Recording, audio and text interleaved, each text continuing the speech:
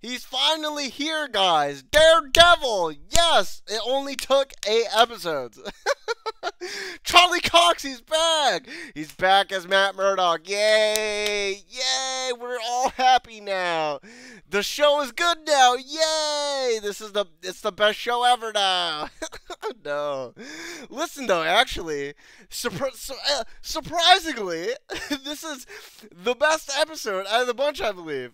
Honestly, that's not like, saying a lot, for the whole series as a whole, but it is the best out of the bunch. I would give this episode maybe a 5 out of 10. Everything else is like a 3 or a 2 even. But I guess we had something here. There were things to talk about in this episode. There are things that were sort of enjoyable. Question mark. You could maybe like debate me, like talk me down to like, no, listen, all right, Spade, this this episode sucked ass. All these characters, they still suck ass. I'm like, listen, you're probably right. Listen, guy. Maybe you're correct. But I'll take what I can get. I think we should all take what we can get, honestly, at this point. God, we just talk about the episode at least. I don't even need to really talk about the episode. There's two like actual important things about the episode. The first, which has, oh my god, the biggest implications among Marvel that we've seen in a long time. Holy shit, why is it being talked about now in episode 8 of She-Hulk? And it wasn't even talked about, it was just fucking glossed over. These fucking assholes. Talking about the Accords! And the Accords were repealed, apparently. These fucking assholes. Matt Murdock just brings it up like it's nothing. And then it's just glossed over. Fucking out of nowhere. It's like, okay. So apparently the Accords, the Sokovia Accords have been appealed. We don't know when this happened. We don't know where this happened. We don't know even why this happened. But it's a thing now. I guess it explains why, all these heroes can just do all this, this spectacular amounts of property damage everywhere, and no one gives a shit. Like, okay. Even in this episode, when Daredevil and She-Hulk are fighting, Jen is just causing extreme amounts of casualties. I wouldn't say casualties. Property damage to the fucking land. She's blowing shit up with it, and she's throwing cars and shit. And it's like, oh, don't worry about it. Literally a dialogue scene. Oh, all this property damage? Don't worry about it. It's fine. Like, what the? Oh my god, what the fuck? Alright. Listen, and all the best parts of this episode were just like seeing Charlie Cox come back as Matt Murdock. And most of it is, I think, nostalgia for me. I've watched the episode. I had to watch it 4 times just to like make sure that the feelings I was feeling weren't nostalgia, but were like, is something actually happening here? Like, is this actually good? And I believe it is. Is it the best? No, not the best. But is it, passable in a way that these characters are eliciting feelings from me that are acceptable within the show and the timeline and the writing and the dialogue in the show and in past episodes and past series? Yes, it's passable. Fuck. What a like not a loaded like statement, but geez, it's a mouthful. I guess it has to be because the history of Daredevil and what he's been through, and I need to like rewatch the Daredevil series in and of itself because I barely remember any of it. Honestly, I guess that means I have to rewatch Defenders too. Holy I'm not looking forward to that at all.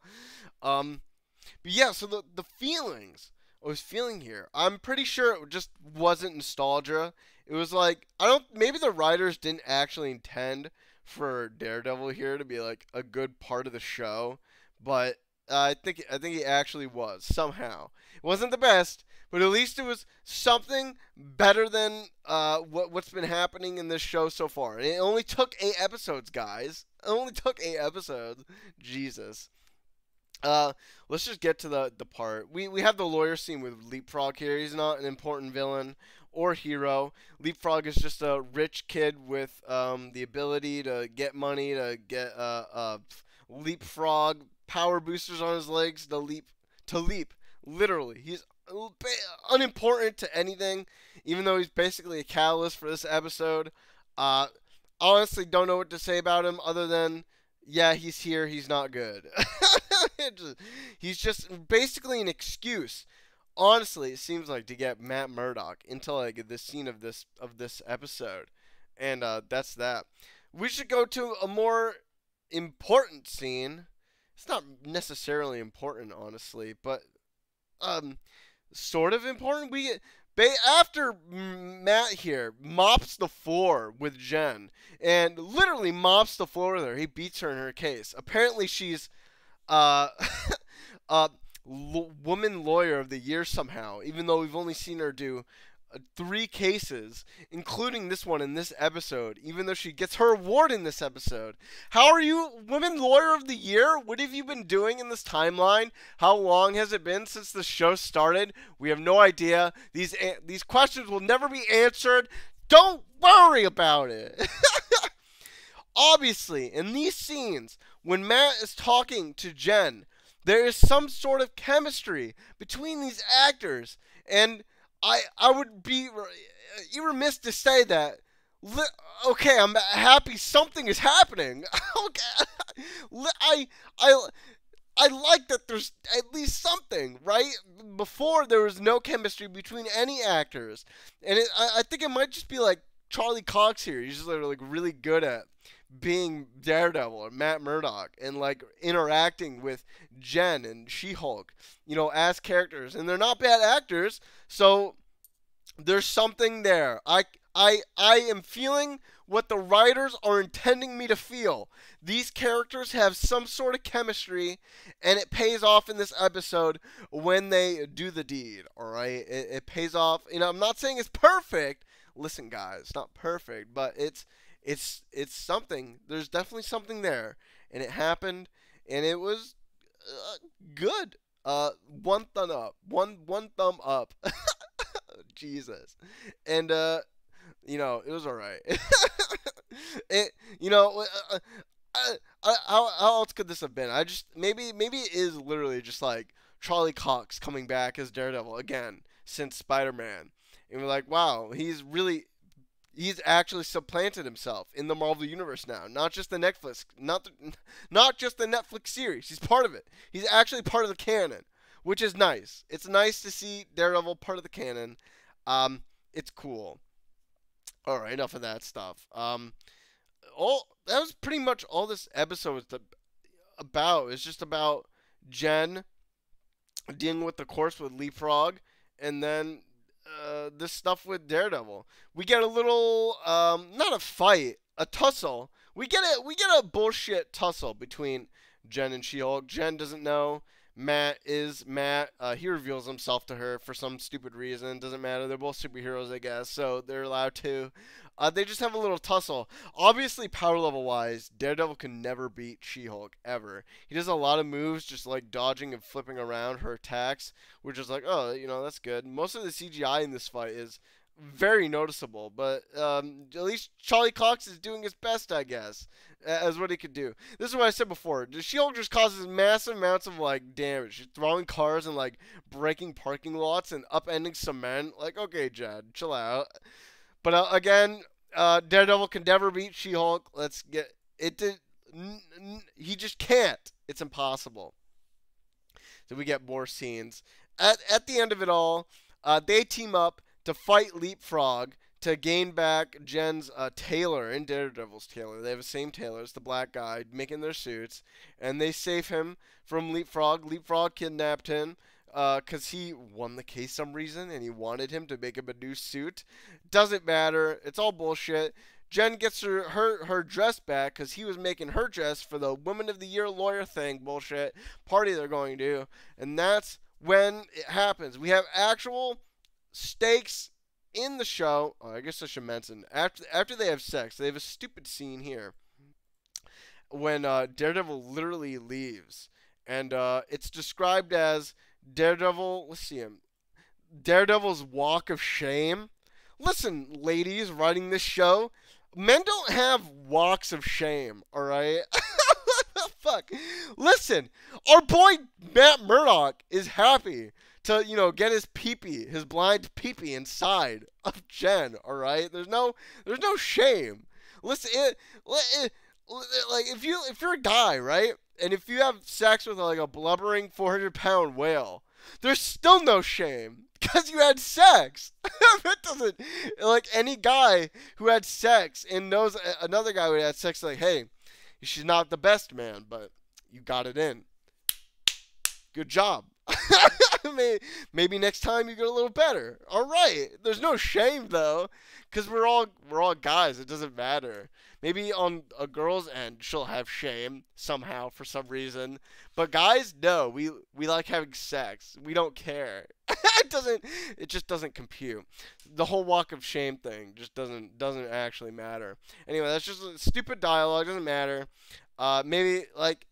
For us people saying that Daredevil was sort of, I thought Daredevil would have been destroyed in this episode, very comically. I'm gonna say he wasn't. I'm gonna say maybe anybody saying he was absolutely destroyed and this isn't his character is maybe overblowing it a bit. Maybe it's because I don't remember exactly what his character was from the Netflix series. It's been so long, I haven't revisited it in like years. But I'm going to say firmly that his character here is about the same as it was from the Netflix series. There's nothing particularly wrong with him. So I'm happy that they didn't absolutely destroy him. So I don't know what Charlie Cox was on about in that like interview day. It was like, oh, Daredevil's never going to be the same after this.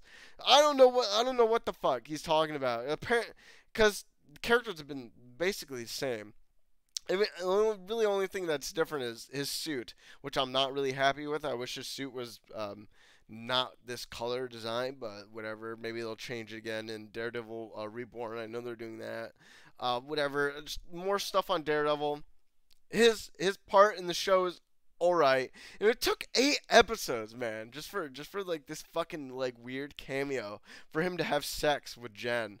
It's like, fuck. Are they? I guess it makes sense. 2 lawyers hooking up. Are they gonna get together in the future? Does it matter though? Or does anyone really care about like the about shipping Daredevil with Jen?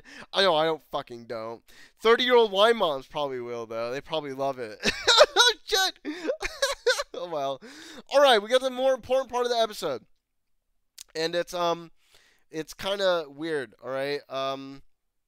Let's see here. The group of intelligentsia / Hulk King end up hacking the party that the Women of the Year lawyers go to, and they show the sex video.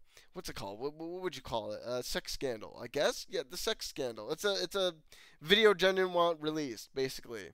Her having sex with Asian boy, and they release it here, and it's like the people from intelligentsia, and they look like they released the video here. Jen gets super angry, and she loses control. It's like, wow, consequences. She destroys the studio and then goes outside and beats on people, and then apparently the cops are immediately here, and they're just cops. They have like practical weapons that maybe they're not really like guns. They're like laser guns, because she's causing a huge commotion here.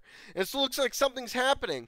But apparently these people are just waiting immediately for her, even though in the like 2 episodes ago, or no, 1 episode ago, literally, there was that guy who said we didn't have the resources to fight Abomination, but we have the resources to fight you, Jen.